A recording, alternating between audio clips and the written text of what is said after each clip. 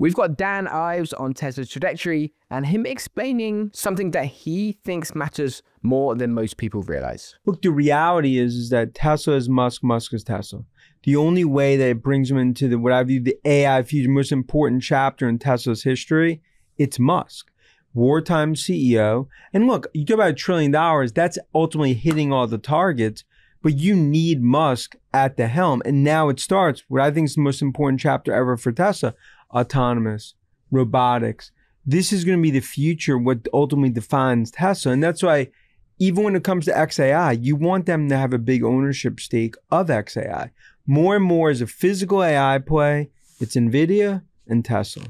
Now, when you look at Tesla moving forward, it does feel like data is the big advantage, right? They obviously are collecting tons of data when it comes to self-driving cars. These humanoids, I think a lot of people are looking at like, what is the output of the humanoid? But they are ingesting an insane amount of data. Yep. We recently saw a 1X, which is a private company. They put out, my understanding is it's a demo that was remote controlled, right? Kind of, Yep. But it's got a camera. It's got sensors. It is taking in all this information. A human can take over the robot and actually have it do things, right? That maybe are like the edge cases. When you start to look at that stuff, is this all just a data game? Well, look, 10 million cars in the road. I mean, when you look at Tesla, their biggest advantage, it's data, scale, scope, Musk. What separates them above everyone else is that. And I think more and more as the data game plays out, especially in robotics, autonomous. I mean, you can mean 30, 35 cities from an autonomous perspective. I mean, that's why you own Tesla. I think autonomous alone is worth $1 trillion. This is a $2 and I think ultimately $3 trillion market cap. Now, Elon, if he gets the pay package and he delivers, he'll be the world's first trillionaire. Yes. It does feel like Elon is probably solving the most amount and the hardest problems in society. Yep.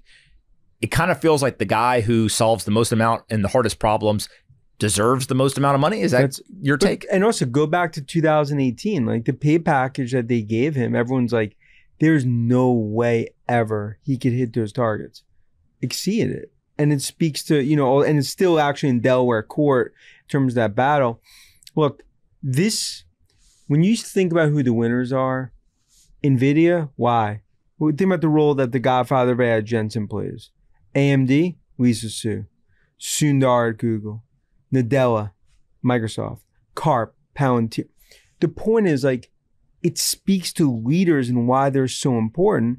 Musk right now, wartime CEO. Dan Ives is right that Tesla's real future isn't about building more cars, but about becoming a major force in autonomous systems and robotics. Tesla is the only company with a global fleet of cars constantly feeding its AI systems real-world experience at a scale no one else has access to. One of the things that people always misunderstand about Tesla is that they see it as a car company, when in reality, the vehicles are the only distributed system for something much bigger. Every Tesla on the road is a sensor platform, a learning machine, and a training engine feeding an AI model that becomes more capable with every mile driven. No other company in the world has that kind of real-time, real-world pipeline running across different countries, climates, and driving cultures. And this scale gives Tesla diversity. The system learns from crowded cities, quiet suburbs, bad weather, strange road layouts, unpredictable drivers, there's a lot of those, confusing signage, and every kind of driving behavior you can imagine. Companies working with small, tightly controlled fleets simply can't capture that kind of variety because their systems are only trained on specific, limited conditions. Tesla is learning from everything, everywhere, all the time. And I think this is why Dan Ives talks so confidently about Tesla's next chapter. He recognizes a structural advantage that grows automatically as the fleet grows. Every new Tesla delivered strengthens the core model. Every journey strengthens the autonomy system. Every environment the fleet enters expands the model's awareness of edge cases that other companies don't even know exists. There is also a cultural advantage that doesn't get enough attention. Tesla's willingness to rebuild systems from scratch when they hit a ceiling. Most companies patch problems because they can't afford to reset their entire stack. Tesla has done 2 full rewrites of its autonomy system already, something it feels like almost nobody else would attempt, and each rewrite allowed the AI to break through limits that were baked into older designs.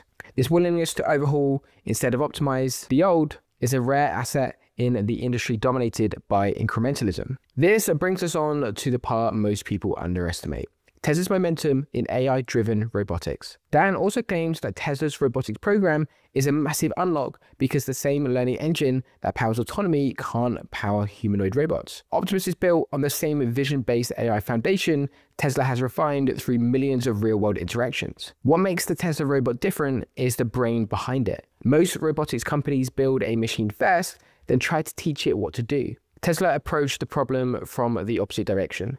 They built a learning system first, an AI that already understands the world visually, spatially, and behaviorally, and then designed a robot around that intelligence. Another major advantage is Tesla's exposure to human environments at scale. The data that powers FSD isn't limited to roads. It captures human motion, body language near new vehicles, object interactions, spatial layouts, and the relationship between people and their surroundings. All of this becomes extremely valuable when training a humanoid robot meant to operate in those same kinds of spaces. A lot, if not all companies, lack this exposure entirely.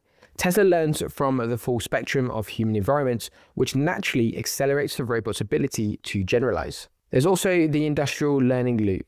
Unlike startups, Tesla can deploy Optimus into its own factories at any stage of development. This means the robot receives early exposure to repetitive tasks, unpredictable workflows, and human-robot coordination without requiring external partners or lengthy negotiations. These controlled but realistic deployments give Tesla a safe sandbox where the robot can fail, adjust, and improve at a pace other companies simply can't match because they don't control their own large-scale manufacturing ecosystem. It's becoming obvious that humanoid robots are notoriously difficult because human environments weren't designed for machines. But that's exactly why Tesla's approach, built around natural vision and organic learning, gives it a structural advantage. It doesn't need to redesign the world for the robot, it's teaching the robot to handle the world as it already exists. Dan Ives recognized this when he talks about robotics being the next defining chapter. Tesla is building a general intelligence engine that can move from cars to robotics without starting over. That is rare, powerful, and extremely difficult for competitors to replace.